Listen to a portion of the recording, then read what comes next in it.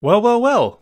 Looks like EA decided to help pay my rent again. I've been playing FIFA Ultimate Team for over a decade now, and this year's Team of the Year promo was one of the worst that we've ever had. Were there good pack crafting opportunities? Yes, if people put in the time, you know, like multiple hours a day, they could craft a lot of packs. Were there good player SBCs? Again, yes. The Sawa card makes me feel things I never thought possible. So what made this promo so bad?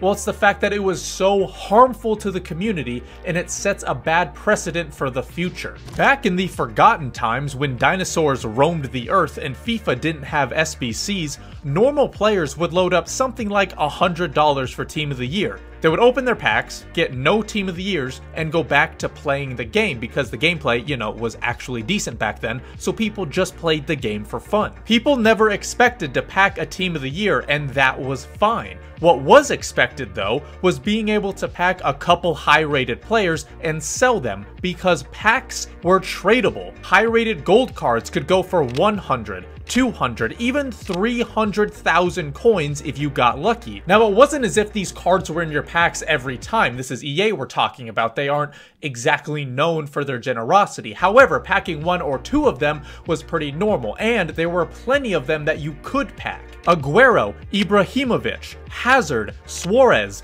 Bale, Robin, Icons, Informs. You could pack any of these guys and sell them for at least 100,000 coins. Not to mention that there were cards selling for 70k whose overall were as low as 85. Imagine an 85 overall going for 70k. It's not a thing. You want to know how many gold cards that you could pack during Team of the Year that would give you over 100k? One. Vinicius Jr. for 300,000 coins. The next most expensive gold card you could pack during Team of the Year was Haaland for 70,000 coins. Let's do a little experiment real quick. Let's see how many times I would have to pack Vinicius Jr. in order to buy the most expensive Team of the Year card this year. Mbappe is extinct at 15 million coins, meaning you'd have to pack Vinicius 50 times in order to afford him. Now let's compare that to FIFA 16. The most expensive gold you could pack during Team of the Year was Luis Suarez, also going for about 300k. The most expensive Team of the Year was either Team of the Year Messi or Ronaldo, both going for around 2.5 million coins. That means you'd have to pack Suarez only 8 times in order to afford them.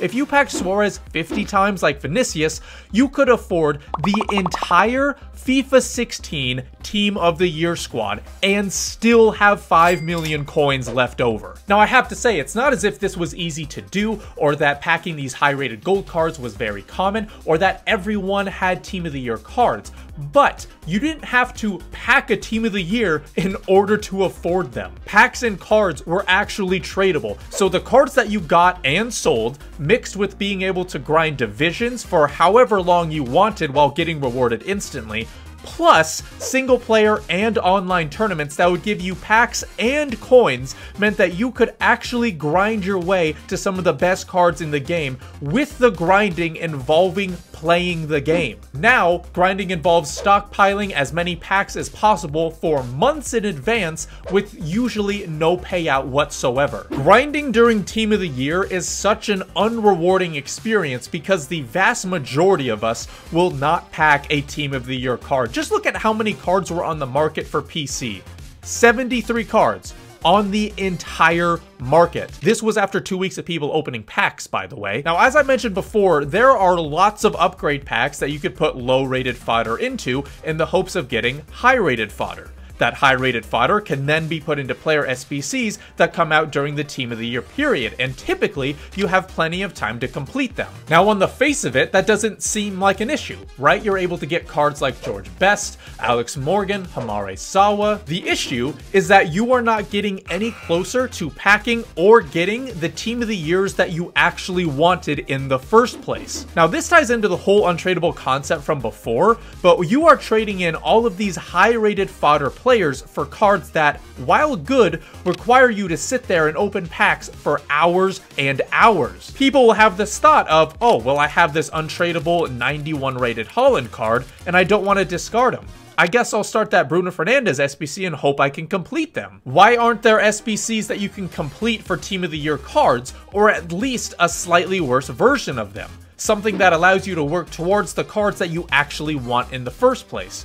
What about playing the game in hopes of getting coins and packs? Yes, there is Division Rivals and Foot Champs, but you have to either wait for your rewards at the end of the week with Division Rivals, or you have to wait until the weekend to compete and get your rewards in Foot Champs. The grind from FIFA 16, like I mentioned before, involved tournaments that gave you packs and coins which you can complete over and over, and Division Seasons which gave out coins that, again, you could complete over and over. Is there anything like that in FC 24? No. Of course there's not, because EA wants you to continue to develop that pack addiction that you have. We all know that these packs can make people develop a gambling addiction. We've seen countless videos made on the topic before, but the one made by Visa shows just how truly predatory these packs can be, and it shows him receiving countless emails and messages about personal struggles with their pack addiction on FIFA. We even see headlines about kids spending thousands upon thousands of their parents' money just to open FIFA packs. The gambling in this game has been increasing the last few years, but it reached a new height with this Team of the Year promo. I mean, did you see the packs that were in stores? You're telling me there's a pack worth 700k, 4,500 FIFA points, which is $41 before tax? And was this pack tradable? No, of course it wasn't. Of course they aren't going to make this tradable, because they want to make sure no one has coins so they can't afford these expensive Team of the Year cards or buy fodder for the SBCs. It's one thing to release bad promos like the Fire and Ice promo or the Movember promo.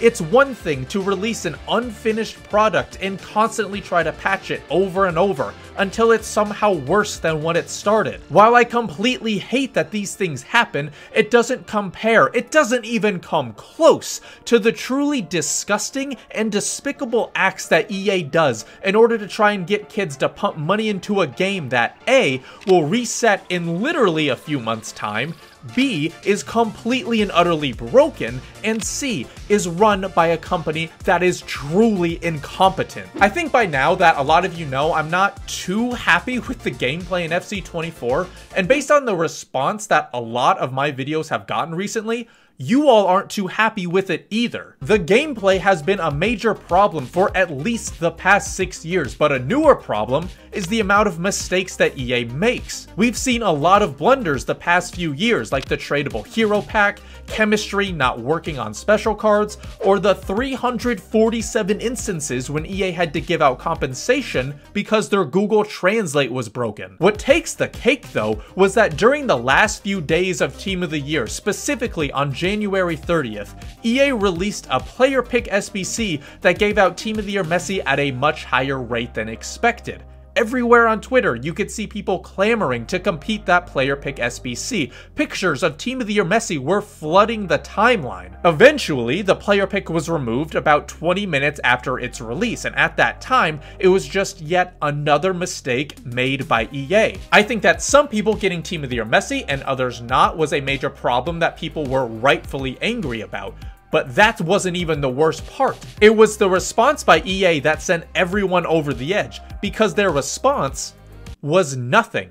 They weren't going to do a single damn thing. The reason they decided to do nothing was because they claimed that only 0.7% of the Ultimate Team player base got Team of the Year Messi. Yeah, right, 0.7% of the player base got Team of the Year Messi. You know, just like how 0.7% of all EA employees like to dress up ostriches and them. The wording on this response is vague, to say the least, and they made it that way on purpose. Saying only 0.7% of the Ultimate Team players received this card is misleading, because this includes accounts that are not active anymore. Second accounts, third accounts, trial accounts, inactive accounts, SBC accounts. All of these were used to make it seem like the problem wasn't really a problem at all. Now, I'm not saying that half of the player base got that Team of the Year messy, but to say that less than 1% did, when the timeline looked like this, when the player pick was active, color me shocked that EA, the company trying to push gambling onto kids,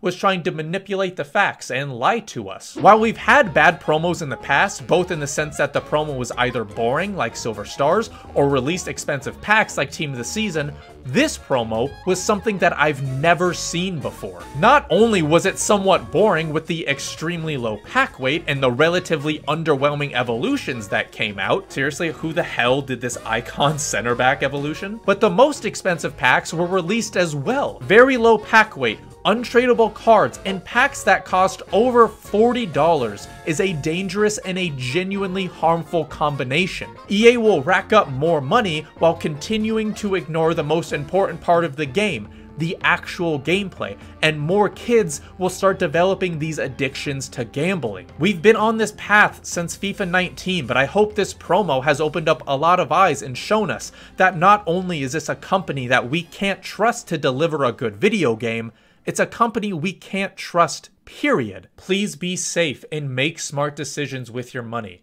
Thank you guys for watching this video, and we'll see you next time.